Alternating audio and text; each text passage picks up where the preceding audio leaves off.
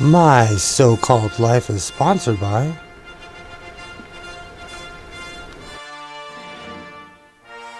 How's it going? I am Godless Sewing and this is the Godless Sewing channel.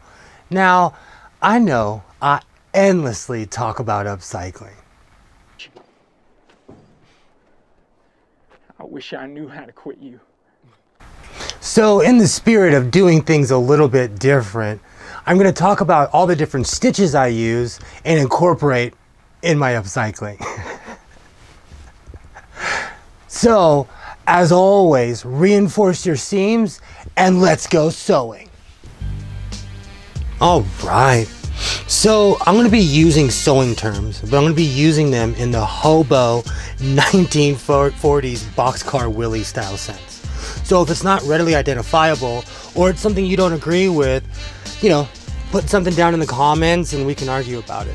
So this is an example of running stitch where I tried to keep it even in the Hobo sense, and I incorporated a patch in the San Francisco style where it's one continuous thread where I was just going over and over and over.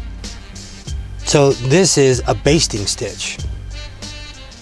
The beautiful thing about slow stitching is that you can take any style and make it your own.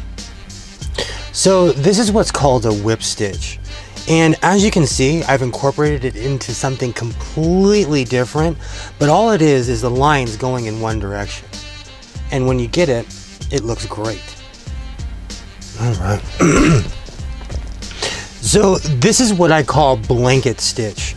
In a traditional blanket stitch, you would have a little bit more spacing and it would beat out at the edges. But of course, I've incorporated my own style and I've turned it into this. But once you get it, it looks amazing.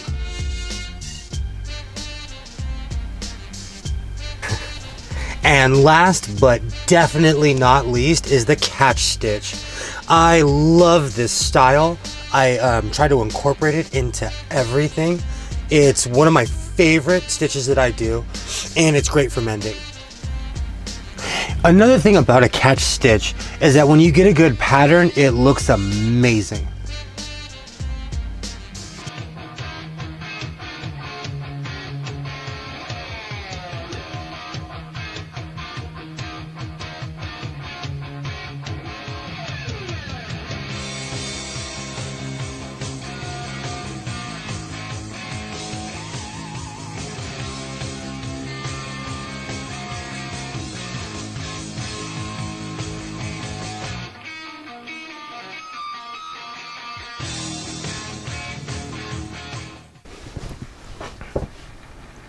In the end, stitching is just another awesome style to incorporate into your sewing. And it helps me on my agenda to dress like I'm in a Midnight Star video.